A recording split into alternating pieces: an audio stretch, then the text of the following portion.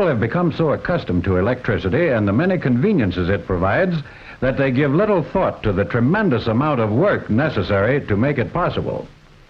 After electrical devices are produced, their installation and maintenance provides work for a large group of mechanics who are electricians, although they commonly are described by various names according to the exact work they do. Electrical wiring within the walls of houses and other buildings must be installed properly, according to the fire insurance underwriter's code, in order to prevent injury to people or damage from fire. If you were to follow the electric wires from your house to the street or alley, you would find that they connect to a transformer, which changes the voltage to the proper pressure for use in the home.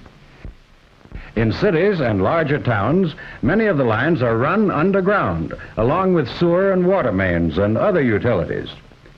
Larger transformers change high voltage electricity to a pressure that can be carried safely on city streets. The high voltage electricity may be received from a high line which runs across country from a distant powerhouse.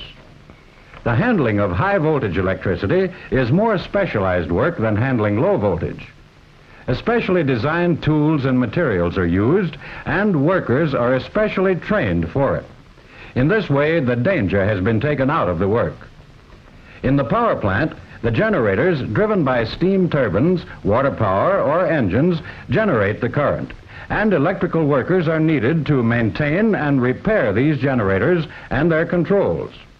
From the generators, the current is distributed through a switchboard equipped with many safety devices. Electricians, who are usually called mechanics, repair smaller generators, such as the ones on automobiles. The replacement of bearings and the rewinding of field and armature coils is often part of repairing both large and small generators. Closely associated with generator repair is the maintenance and repair of motors and their controls. Automatic controllers are used to regulate the operation of electrical motors and machinery in railway shops, steel mills, packing plants, and many other industrial and manufacturing plants. In many factory electrical repair departments and also in specialty motor reconditioning shops, motors are torn down to the bare castings.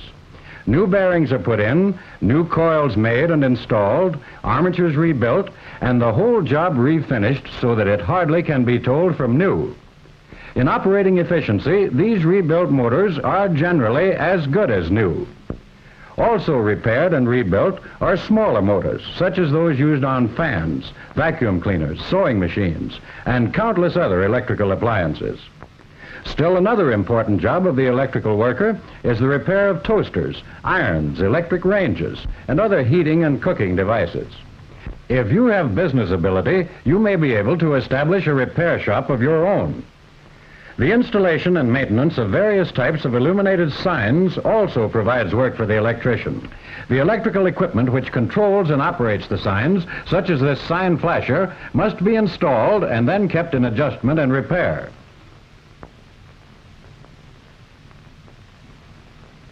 There is another large group of electrical workers in the communications field, which includes the telephone, the telegraph, and the radio.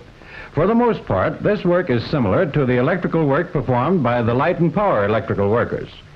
The lineman's duties are somewhat alike in both jobs, but the communications lineman works with low voltage. Cables which contain many wires and circuits introduce problems which are different from those of the light and power lineman. But in the central office, specialists connect the wires from newly installed telephones to the right terminals so that the operator or the automatic switches can give service to the people who use the telephone. In this job, the work must be done under exacting conditions, and a mistake could damage many circuits. A thorough knowledge of electricity, along with the ability to handle tools skillfully, is necessary on the part of the worker in communications, including the telephone man who installs home or office telephones. He must run his line and connect the telephone to the right circuit to the central office. The repair of telephones, switchboards, and other apparatus is still another phase of electrical work, and many of these devices require very delicate adjustment, as does the equipment of the telegraph companies. In fact, the general problems of maintaining telegraph facilities are much the same as those in telephone work. Modern telegraph offices are equipped with automatic machines known as teleprinters, which must be kept in perfect operating condition. The operator types out the message on the teleprinter just as a typist types a letter. The teleprinter is connected to the telegraph line, and at the receiving end, the message is automatically typed. In the radio field, there are many men with electrical training. Repairs must be made, wiring must be installed or replaced, and equipment must be kept in perfect working condition in order that programs may be broadcast without interruption.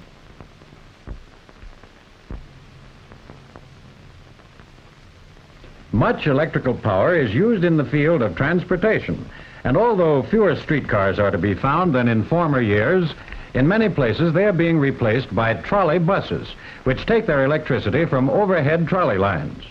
Electric interurban, subway, and elevated trains provide jobs for the electrician in the maintenance of equipment. These cars operate on the same principle as do the streetcars, having powerful motors mounted on the wheel trucks.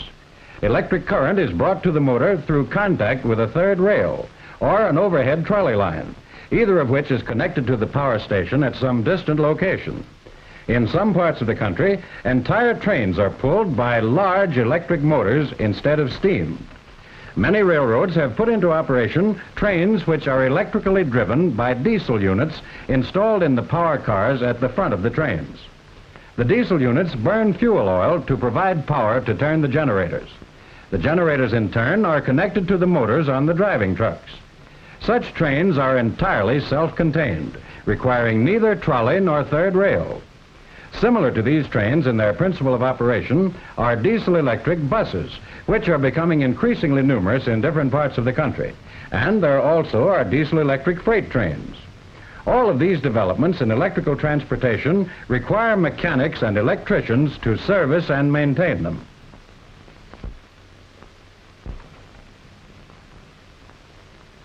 Another job in electrical work which is very interesting is that of the troubleshooter, who uses modern scientific instruments in checking electrical equipment. He makes minor repairs himself and offers recommendations for more extensive repairs that will be made by other electricians. Many mechanics with experience in electrical work find jobs in aircraft and automobile ignition service. Electrical engineers continually are working out new uses for the photocell or electric eye, such as devices which open doors, and those which count pedestrians and vehicles in traffic, and others which count assembly line products and reject imperfect ones. These electronic control systems are installed and kept in working order by electrical technicians. Associated with the electrical field are air conditioning and refrigeration, which have increased in importance during recent years, especially in the growth of air conditioning in industrial plants as well as in homes and offices. The top job in the electrical field is that of the electrical engineer, whose responsibility it is to design and direct the installation of electrical devices. Like any engineering work, this requires a great amount of ability and training in mathematics, and you should have some courses in a recognized engineering school to qualify as an electrical engineer. All types of electrical work require a thorough knowledge of the principles of electricity. This foundation can be laid in a study of physics and in special electrical courses which many schools offer. Manual skill is also needed in the handling of tools which the electrician uses. Some companies in the electrical field will train people for specific jobs if they show ability. Correspondence schools offer theoretical work in the various electrical fields, and there are many reputable vocational and trade schools with good equipment in which a young man who is mechanically inclined can get both theory and practical training. Such schools should be investigated thoroughly, however, for there are some which are not first-class institutions. The electrician must have the courage and tenacity to stay with the problem until it is solved correctly, as halfway measures cannot be tolerated in the electrical field. And he must be accurate, and careless electrician may make installations and repairs which could result in damage to property and possibly in injury to people. Most of the work in the electrical field is interesting. It will pay you to investigate it for yourself. Because of the increase in the uses of electricity and the growth of electrical industries, there is a steady demand for trained and skilled electrical workers and this demand promises to continue.